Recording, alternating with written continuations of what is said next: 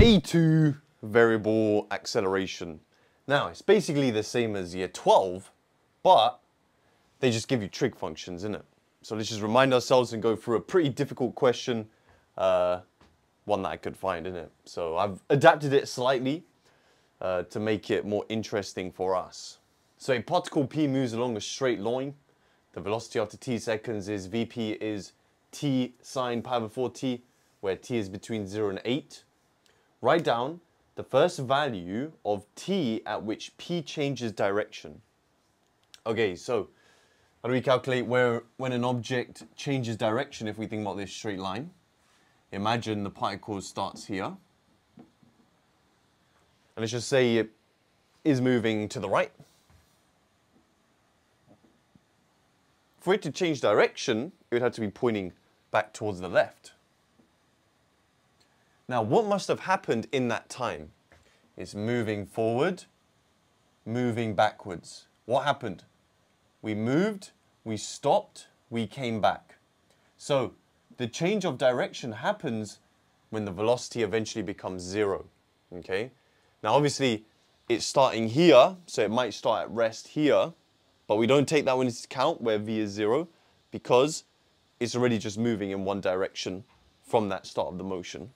So we're looking for that first value where t is not 0.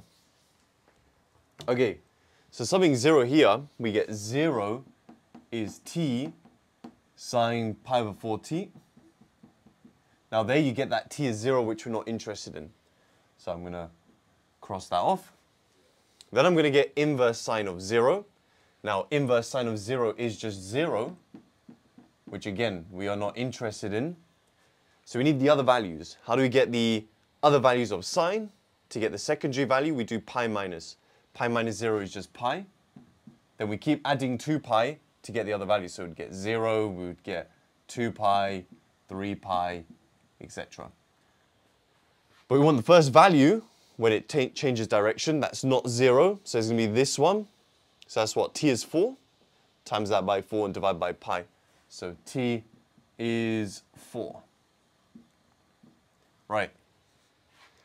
Find the total distance traveled for t being between 0 and 8. So for this, okay?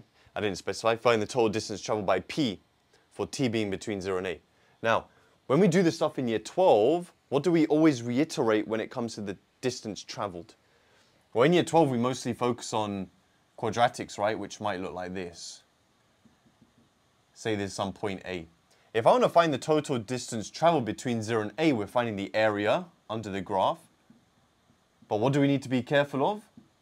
Negative side. That will start subtracting from the positive areas. So we need to do this section separately and then take them away. Okay, we do the positive, take away the negative. Because that's negative, the double negative becomes positive. Okay, so we need to figure out which parts of this graph are actually negative so we can just make it positive. And for that, I always recommend a sketch. And at A levels, we'll always have a graph which we can easily sketch. Let me show you guys how we can sketch. V is t sine pi over 4t. Okay?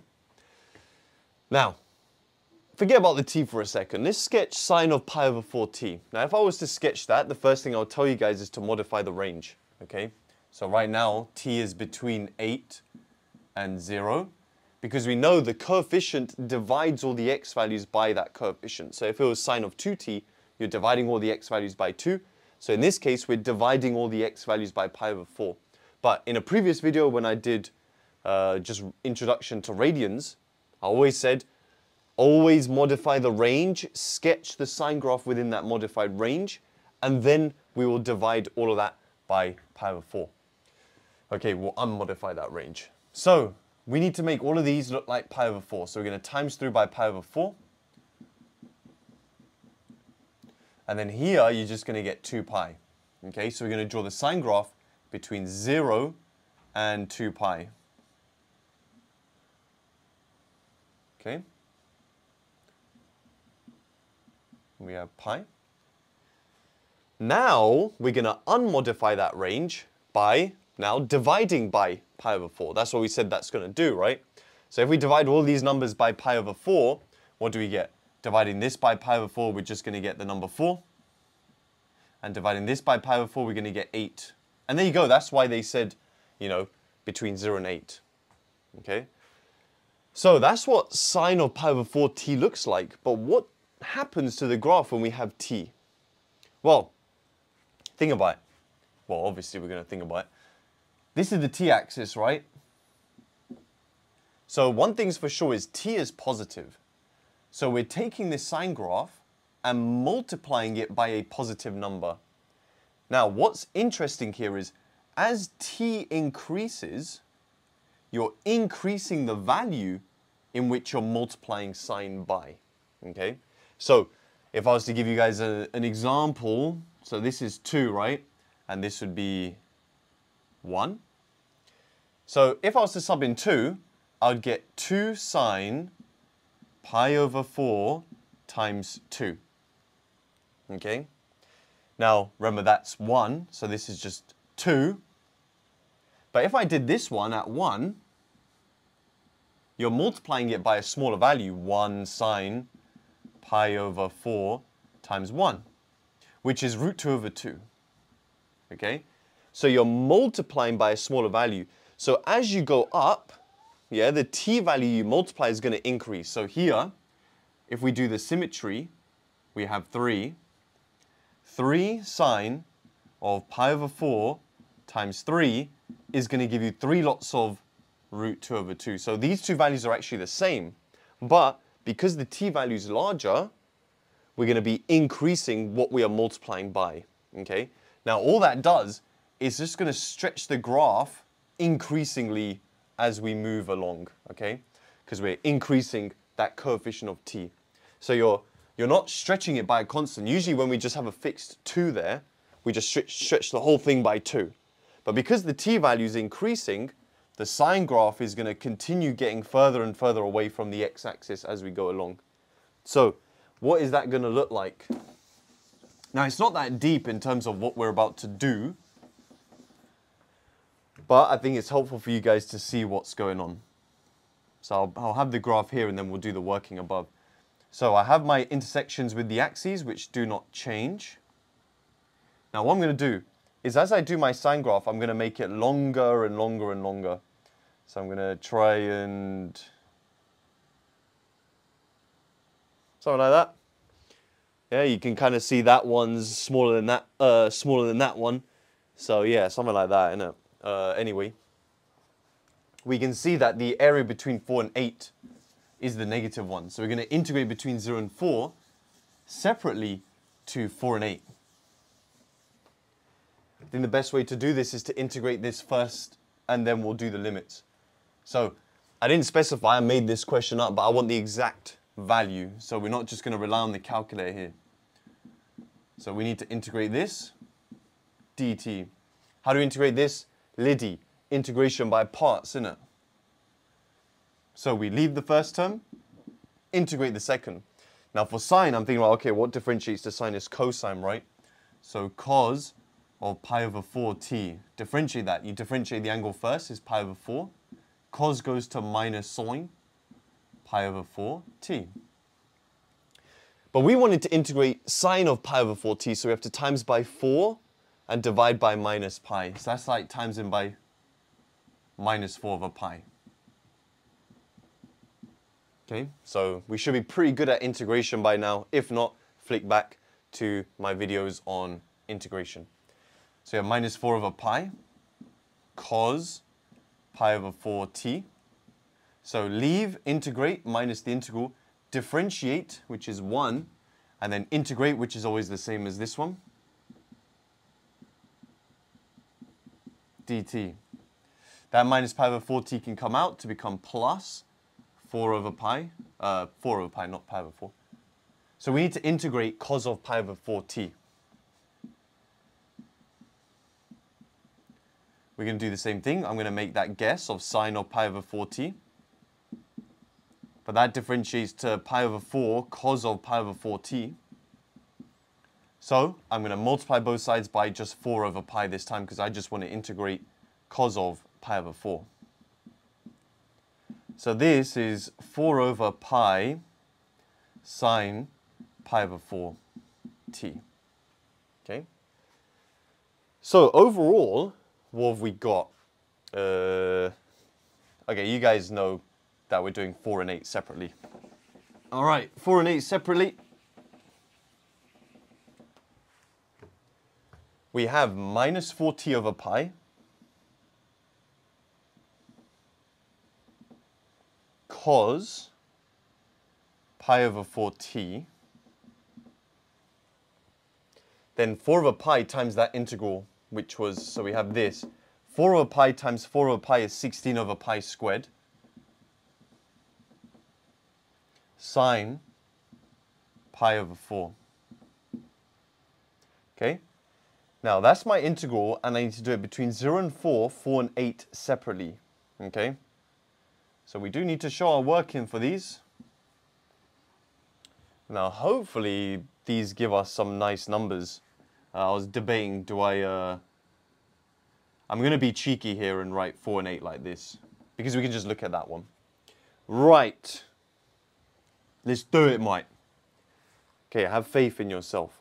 If you were to do this in the calculator, then I recommend you just type in these bits first. And also this should have t. And then hopefully things become 0. We'll see. So when you sub in 4 here, I'm going to try and do it without my calculator. Famous last words. 4 over 4 is 1. So we have cos of pi. Cos of pi is minus 1. Minus 1 times that. That'll become plus 4t over pi. So it's positive 4t over pi. With 4 we get 16 over pi. Here, luckily, when I sub in 4, I get sine of pi, which is just 0. Then when I sub in 0, because that's got t, that's going to be 0. And subbing in 0 here, we just get 0. So we just get 16 over pi. Sweet as a nut, mate.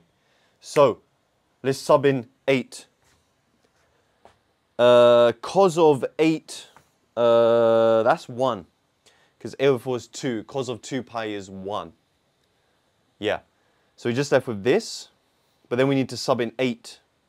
Subbing in 8 doesn't mean minus 32 over pi.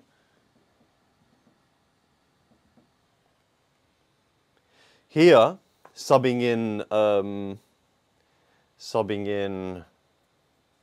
what was I subbing in? 8. You get sine of 2 pi, which is just 0 anyway. Cool, so you get minus.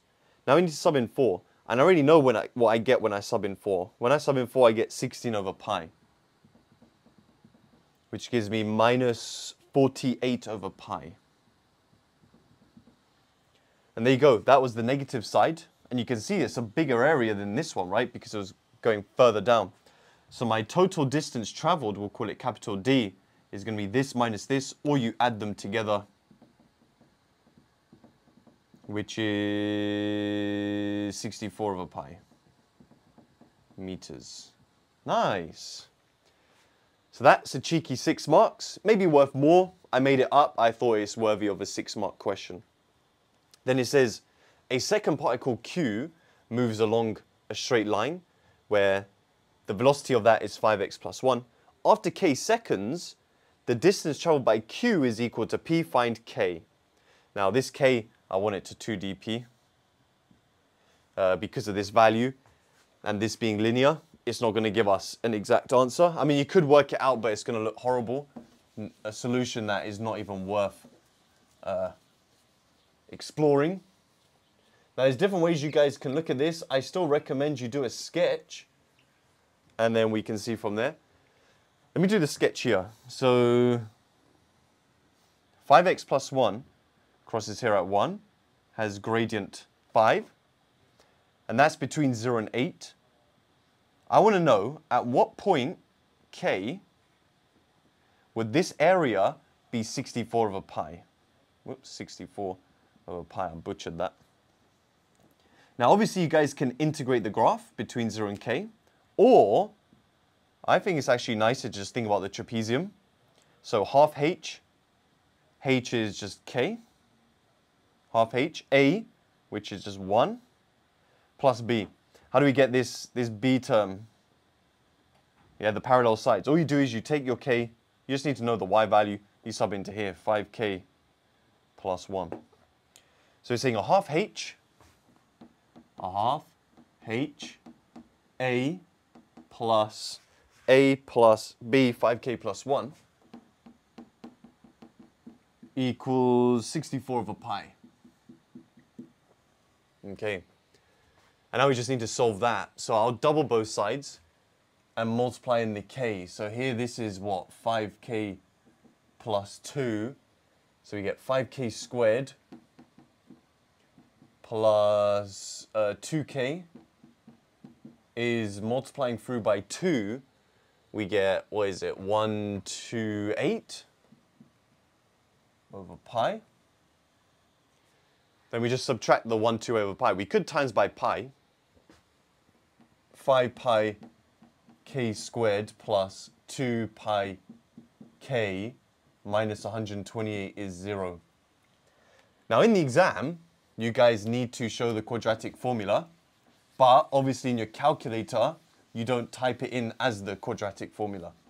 You type it in as polynomial solver, which my calculator is there, which is good stuff. So k is going to be negative b plus or minus root b squared minus 4 a su all over 2a. Now k obviously has to be positive based on the question. K is between 0 and 8, right? So we're going to say k is approximately, we have got 5 pi, 2 pi, a minus a 1, a 2, a 8. About 2.66. Because the other value is negative 3.06, which is obviously not a value for us. And that's it. That's a beautiful question, if I must say so myself. Guys, if you learned something today, I really appreciate if you hit the like button, subscribe for more maths content, and if you're interested in my A-level maths courses, more details in the description. And feel free to join the Lung Gang Reddit if you want to submit your own questions and get feedback from the community, innit? I'll see you guys in the next video. Nice one, White.